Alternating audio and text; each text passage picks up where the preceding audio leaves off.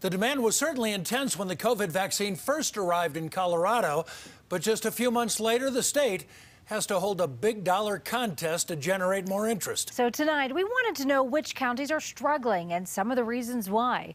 First, the details of the giveaway called Colorado Comeback Cash. Governor Polis revealed the details today after nearly a week of speculation. There will be 5 drawings to win $1 million starting June 4th. If you have already been vaccinated, don't worry, you're not going to miss out. You have already been entered into this contest. Everyone else will be entered as soon as they get their first shot.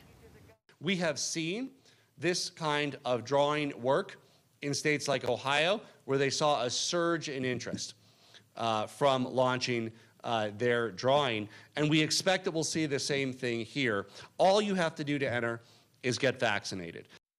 So some counties don't need much of an incentive. San Juan, San Miguel, Summit, Mineral, and Eagle counties are the best in the state when it comes to vaccination rates based on the eligible population.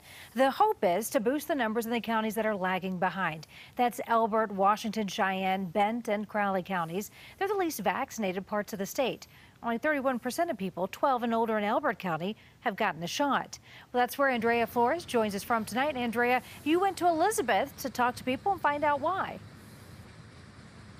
Elbert County health officials are focusing on getting the shot to anyone who wants it, and the public health director tells me he believes this could really be an incentive for people in their 20s and 30s. He says while many older adults have been vaccinated, it's the younger residents they're worried about.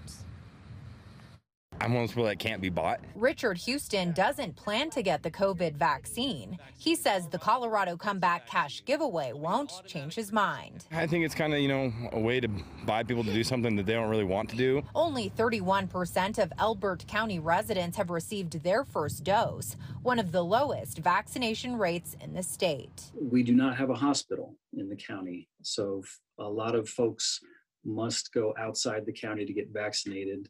We only have 4 enrolled vaccine providers. There is certainly vaccine hesitancy. There's also vaccine refusal. Public Health Director Dwayne Smith hopes the new statewide incentive will convince people on the fence. And what better incentive is there than cash? Individual behavior is a tough thing to gauge, particularly in a conservative community. While some people in Elbert County are looking forward to the chance of winning $1 million. I'm all for it. Anything to help out, to get people vaccinated. I think it's kind of exciting if I could win $1 million for protecting myself and my family. I'm all for it. Other residents would rather take their chances. $1 million is $1 million. I would love to have that, believe me. But at the same time I would rather go buy a scratcher. This Safeway is one of only 4 places in the area to get the vaccine, and the public health director tells me he hopes that more people get vaccinated so they can return to a full schedule of summer activities, including the rodeo and county fair. Reporting live tonight in Elizabeth, I'm Andrea Flores covering Colorado First.